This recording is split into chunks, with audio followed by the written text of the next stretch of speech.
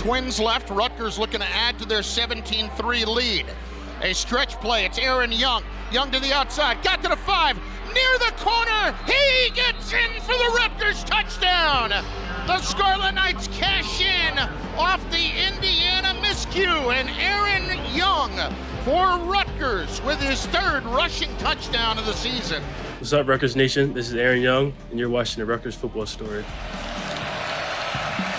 They fake the jet sweep. Valdez throws wide open touchdown. Aaron Young, beautiful call by Sean Gleason, and terrific execution by the Scarlet Knights. I'm your host this week, and we got a lot of great stuff to show you.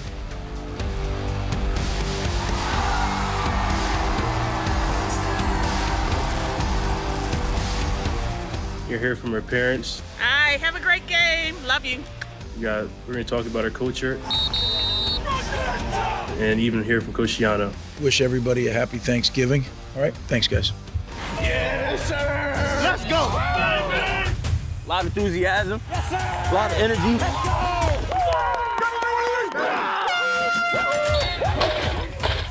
So we got to live it. The challenge is there for coaches and players, all of us together. It's gonna be exciting, it's gonna be fun. Can't wait to be a part of it. Top always.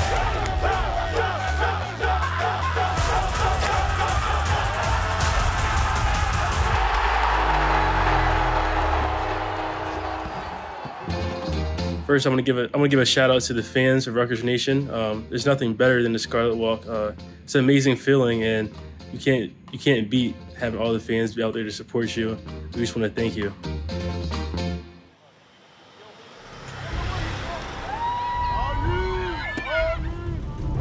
A gorgeous day on the banks of the old Raritan. Go Rutgers! Are you rock, rock, are you rock, rock, rock, rock, 1, 2, 3.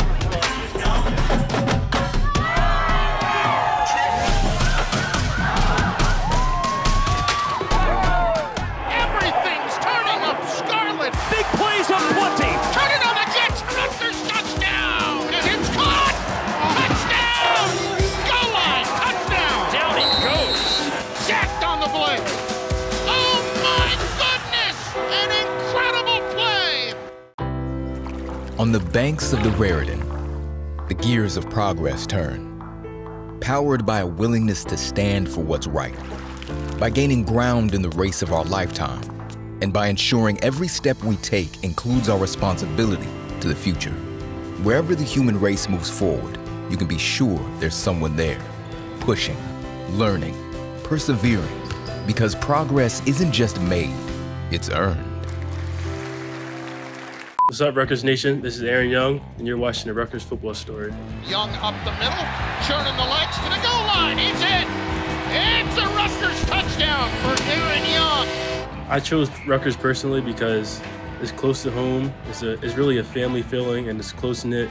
I felt at home and welcome. So, also on top of that, my brother Avery Young goes here. He's a cornerback. And Young got him for the sack back at the 22. Felt right to come here and play for Rutgers University. You heard a little bit from me, and now you're hearing from the parents, including my mom. Shout out to my mom, I love you. I'm very thankful for you. Just on what it's like to drop your kids off at school.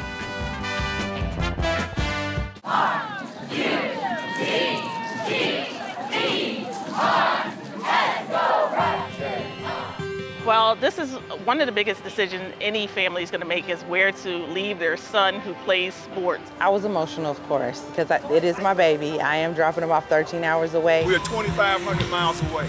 We are a long ways away down in Florida, so we have to trust that they're going to take care of our kids. Really hard to take them, and we didn't even come with Noah, and last year was a COVID year, so we're seeing his apartment for the first time this season. It's just like a vibe you get when you're talking to somebody that you know they're in a good place. And I felt that from the beginning, both times. You know what? Meeting Coach Schiano was definitely an experience. I actually cried in his office. It felt so right. I got so emotional when Coach Schiano was talking to Giovanni, and he could tell you, I sat there and cried. It was more of tears of happiness and joy because I knew he was in the right place at the right time.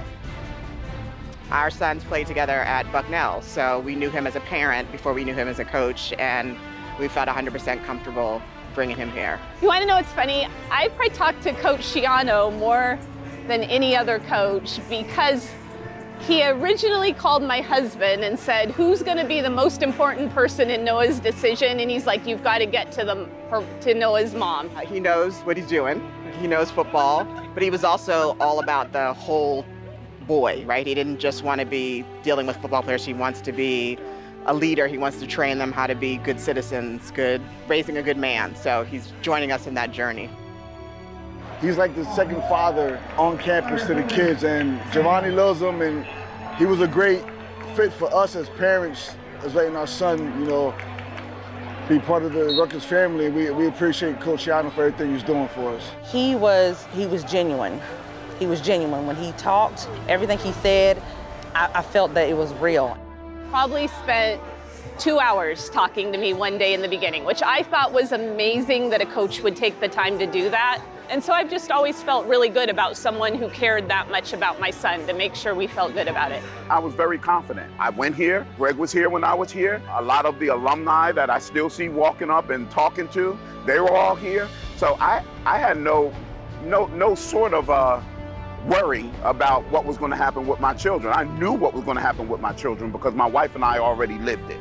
It's nice to know that there are people that you feel good about who are that important in your son's life. We've got the greatest coach, Coach Schiano. That's right. And, we love his D-line coach who has really made us feel at home. He loves his coaching staff. He loves Coach Schiano and his position coach. Really, really interactive, really, really willing to take time and spend the time. He has parent Zoom calls for all of us, just to make sure all the parents feel like they know what's going on. He's really great that way. I fully felt like the coaches here and the coaching staff were going to take care of our kids. I'm a medical professional, so I felt like the medical staff was A1 here if something were to happen to them. Even through the pandemic, the communication was very high, and I think that Johnny's got a home here. He's very comfortable, he loves his teammates, and that's the most important thing to me.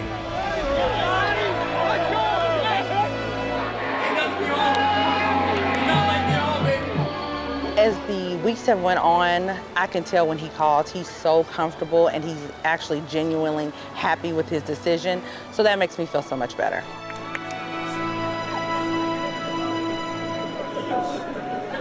And let me tell you something. When I dropped Bo off for the first time, of course, it was just a bunch of tears and they're like, oh, but I know that I was close, so it wasn't too bad, right? Same thing for Max. When I dropped him off, there was tears and there was crying. But let me tell you something. Now, right now, I say, when are you going back to school? And I know they're going to be taken care of. I know that this is family, this is Rutgers, so I don't have a care in the world. They've grown. They're men now. When they came, they were boys. Now they are grown men who call and check on their mother, and it's an amazing feeling.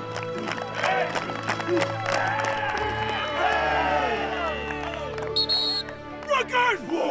Rutgers finish! Rutgers shot! It's a touchdown. Aaron Young. I'm Aaron Young, and this is a Rutgers football story. Family on three. 1, 2, 3.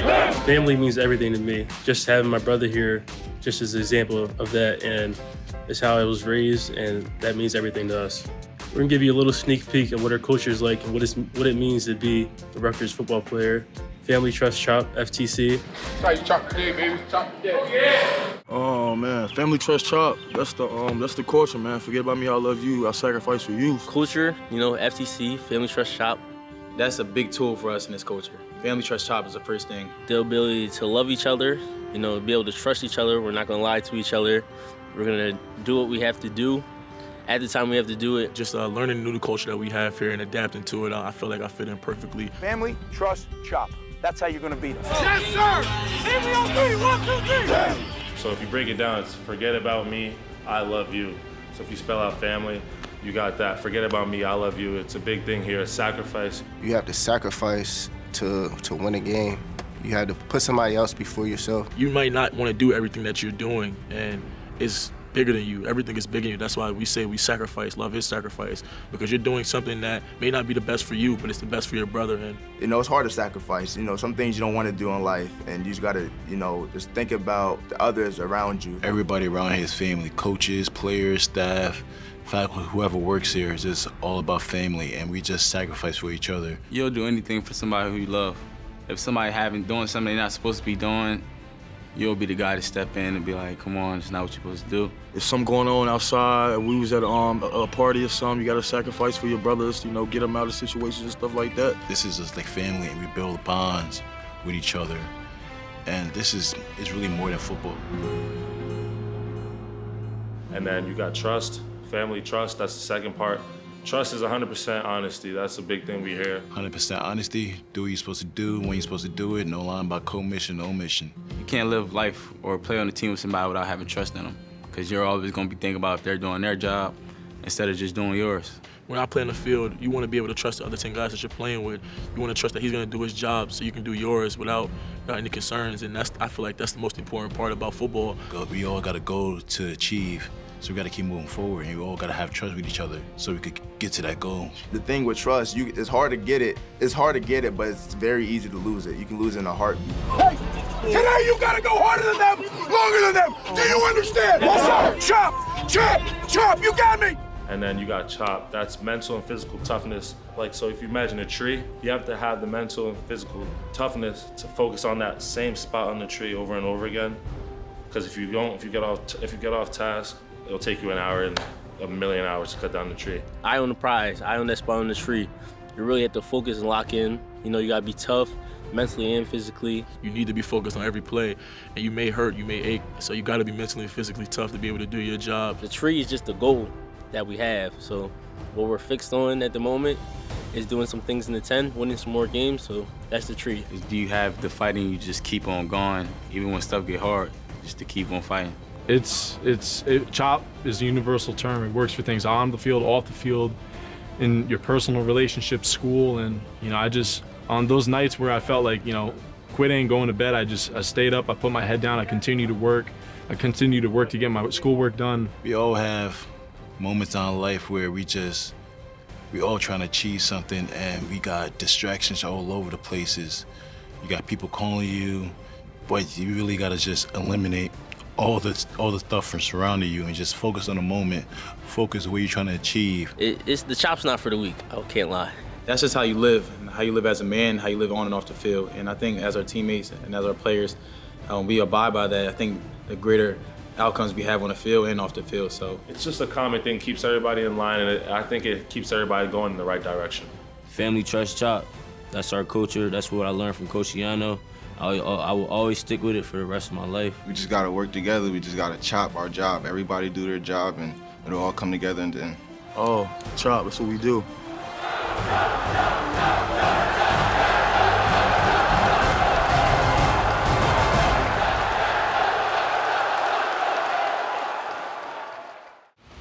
Hey, buckle him up. Let's go. Get this on the top. You got me! One of the best parts about game day is being able to run out the tunnel. It's really fun, it's energetic, everybody gets excited, and it's loud.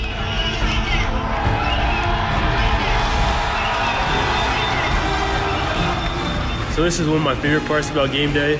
You walk down this tunnel, and we get to hear the crowd bumping. We're here with our teammates.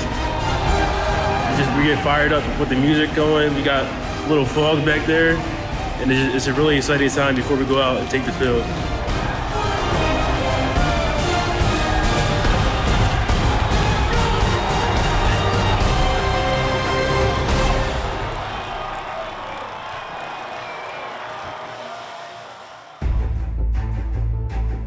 I think the biggest thing is we try not to shy away from like what went wrong. Obviously need to move on because there's another game and another one-game season. But we're gonna look at what happened, we're gonna fix it, we're gonna be open and honest. Coach likes to keeps it real. He'll tell us what went wrong. We internalize that, we take the coaching and we get better. You know, just whatever coach has a plan, and, you know, we want to get on our chop and go to practice tomorrow and just get back to work. The biggest thing is just continue to chop and just continue to learn from your mistakes. We can't dwell on the past and everything. So of course we're going to go in there tomorrow and learn from our mistakes and correct things on film to prepare for Maryland. But we just can't dwell on it. We just have to learn from it and continue to move forward. We still hold the pen. There's a lot left to play for. We got a one-game season coming up again. So we're gonna look at the tape, figure out what went wrong, learn from it, and get ready for the next one. For me, especially just being a leader and just keep leading the guys in each and every way we get. And you know, when we go out to practice tomorrow, just lead them. We got something to handle and we got to get the job done.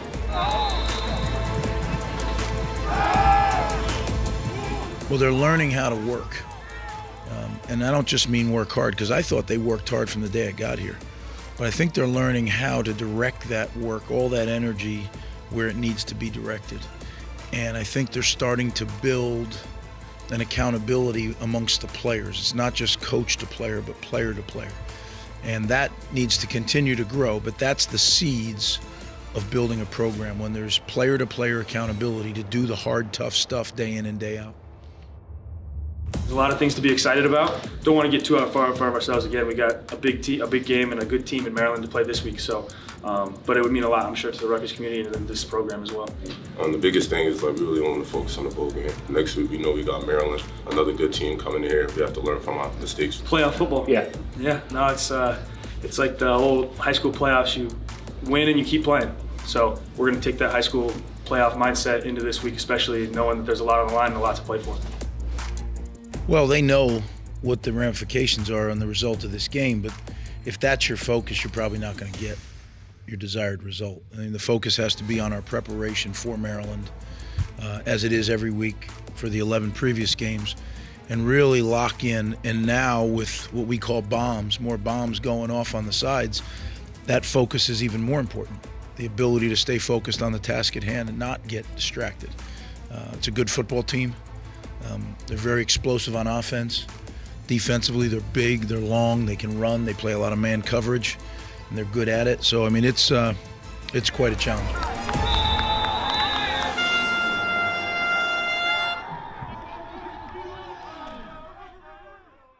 This is Aaron Young from Coastal PA.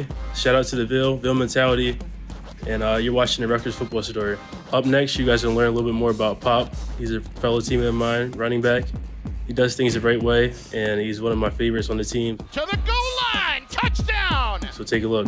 Open field and a touchdown for the Scarlet Knights as they go 75 yards on the opening drive, and they start in style.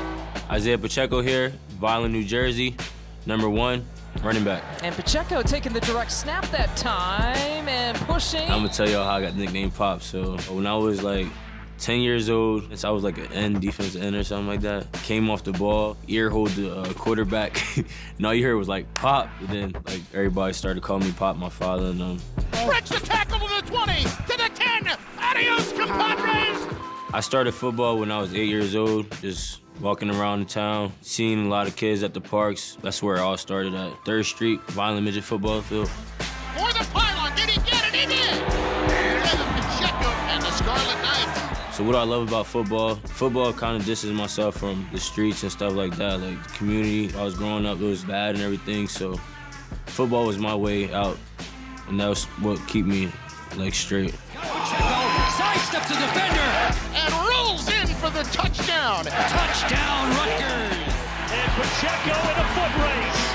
Pacheco inside the 10. It's really like, this is really what you want to see if you're Sean Gleason starting with this Rutgers team. When I'm done here at Rutgers, I want to be remembered as a leader, as a great family man, and the man that's next to me, as my brothers, my teammates, and just having that bond throughout the rest of my life. Up the middle to the goal line, touchdown! They're dominating. Breaks a tackle and scores the Rutgers touchdown. Second touchdown of the day for Isaiah Pacheco. Up next, we're going to get busy with Bo. He's a guy that everyone loves on the team. Everyone enjoys to be around. He's really energetic. He loves to dance, and we're going to learn a little bit more about Bo.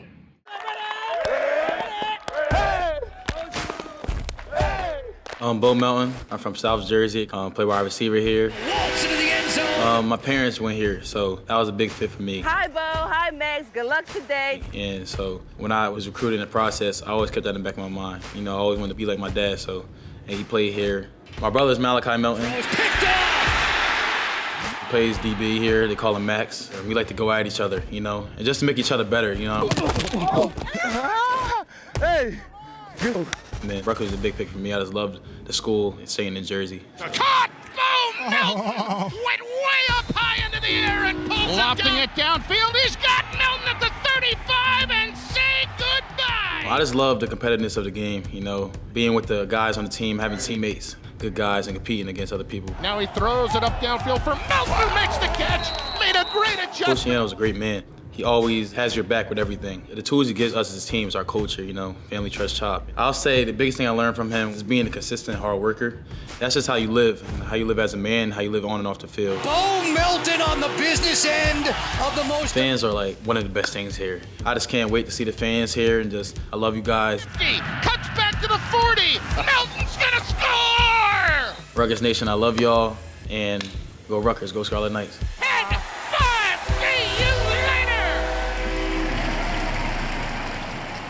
Thank you for letting me be your host. Go, Max, go, I can't wait to get off the bus and see all you guys on Saturday. We're really excited for senior day.